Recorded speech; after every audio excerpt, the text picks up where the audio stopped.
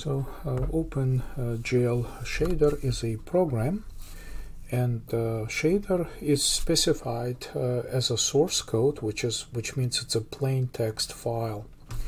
So there are different shading languages that are supported by graphics cards and industry. So C for graphics, is developed by NVIDIA and Microsoft and used by DirectX. HLSL is used by Microsoft in Direct 3D. And GLSL is OpenGL shading language, very much like C programming language. So your program needs at least two shaders, vertex and fragment shaders, but it can use many more. So the combination of different shaders can be used in the same program when it executes. So when the shaders are compiled, they are compiled into their binary form already in memory. So let's see some examples of shaders. I'll try to show you shaders from our second laboratory exercise right here, and I'll show you their code. This is the vertex shader and this is the fragment shader. So these are very simple shaders. I'll show them side by side for you, and we'll talk a little bit about them.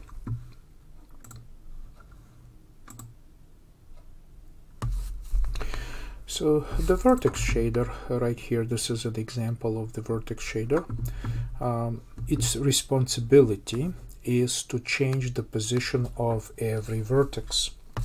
And it may also do additional tasks, like for instance it can determine the color of the vertex, because every such vertex eventually will be transformed into a series of fragments, and the attributes that we can generate for every vertex can be passed over to the fragment shader. This is an example of the fragment shader, which is responsible for assigning final colors.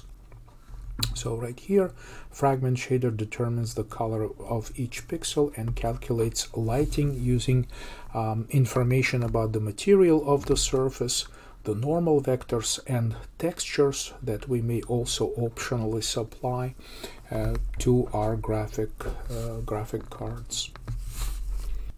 So I'd like to jump back to triangulation, and this is an example of a 3D shape. And just a quick look at these two shaders that we say that the vertex shader executes for every vertex present in our geometry.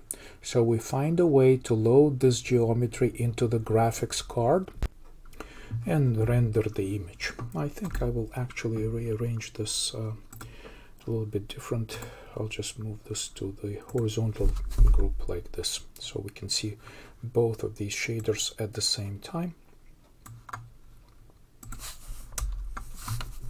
And you can see that both of these shaders are using very C-like syntax, and this is written in the language that we call GLSL.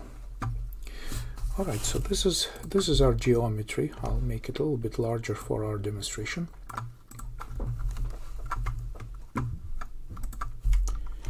Like this. And so what is going to be happening is that all this geometry that we have somewhere in our file, or maybe we already calculated this in computer memory, we're going to load this into graphics card, and each vertex that we have in our geometry with the coordinates x, y, z is going to be processed by this vertex shader. And each vertex, each x, y, and z coordinates like this, 2, 1, and -1, is going to be supplied to the shader, to this vertex shader, in form of vector of 4 floating point numbers. Simply, this is an array of 4 floating point numbers. And the first 3 are x, y, and z, coordinates, and the fourth coordinate is called W. We will talk about this later on. So this specific shader does not make any transformations. It does not rotate vertices, it does not scale them, it does not move them in space. All that it does is basically taking whatever the input is and assigns it to GL position. So GL position is a global variable in graphics memory, which is assumed to be the output of the vertex shader.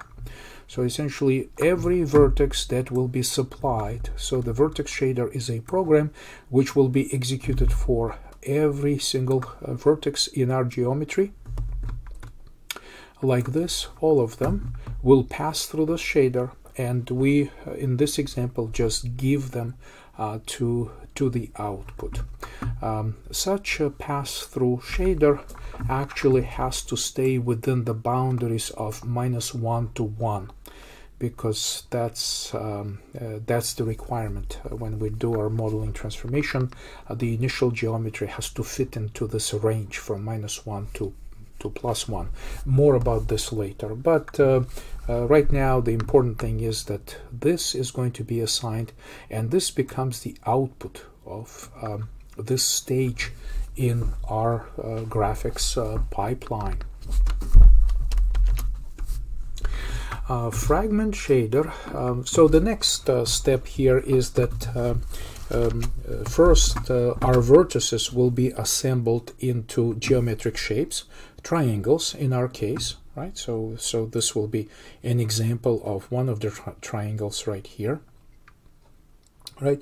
So this triangle that will be assembled is going to be rasterized, so it will be broken down to a certain number of fragments, and that depends on the resolution of your graphics card.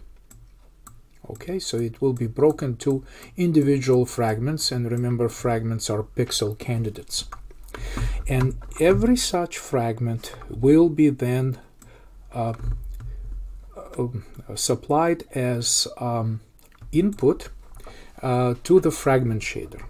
Right now, by the way, I don't have any input declared here, because here we actually we will run this fragment shader for every fragment, regardless whether we declare any input or not. But in this shader, we declare the output vector of 4 floating point numbers, and again, this is just a very simple array of 4 floating numbers. That's what vec4 stands for, floating point number, 4 of them. And this will be our red, green, and blue components, and this is the alpha, the transparency indicator. And all that we do here, we assign to fColor a hard-coded red component, and then green and blue are 0, and this is 1, which means totally opaque, not transparent. So that should result in every fragment colored as a red, right? So this is pure red component 1.0.